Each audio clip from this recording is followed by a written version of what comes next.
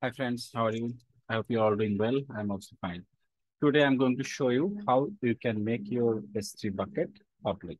So by default, when you put your files into S3, it is not public for security reasons. That means anyone cannot just access or get the files from having the URL.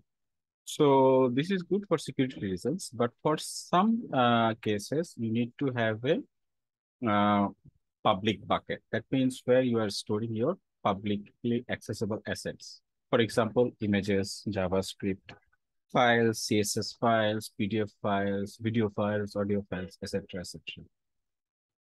So if you wanted to store this and then you wanted to make it public, so how you can do that? One way is you go through all of these files and make it public by clicking the public action. But that is tedious and you have to do that when you upload new files as well. Another alternative is you make the bucket public by setting a bucket policy. And the good thing is, if you set the bucket policy public, then all the images that is uploaded or all the assets, objects that is uploaded to the S3 bucket will have public access. So let me show you how you can do that.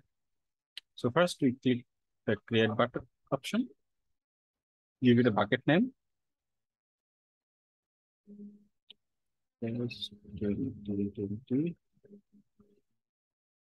I click ACL enable. I'm going to uncheck this checkbox.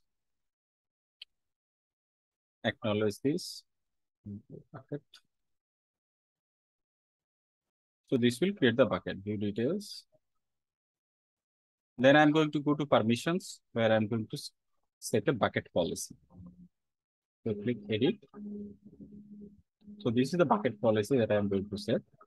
Now I can copy the bucket policy from a specific template like this one, which I have given here into my website. I will give the link of this blog into the description of the video, which you can just copy this and use it as a default template. I'm going to paste it. And here, one thing that you have to change is that bucket name. So just copy the bucket ARN from here and paste the value into this value. Remember, at the end of this file, there should be a star. So you keep this as it is. That means only replace this part with ARN. So the rest of this star should stay. So if this is okay, you will see 0 errors, 0 warnings, then save changes. It should save your bucket policy and will make the bucket public. So that's the bucket policy here. Now, if I upload any objects into this bucket, I will be able to access it publicly. So for example, I'm just going to upload an image here.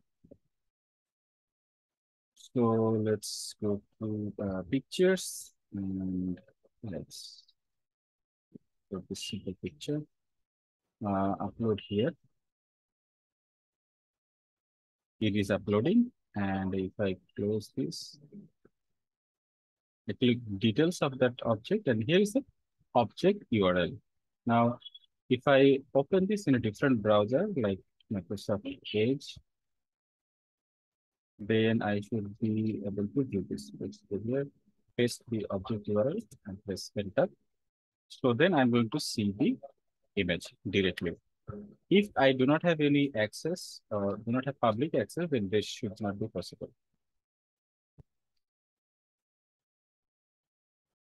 I'm going to give you an example. So let's delete the bucket policy.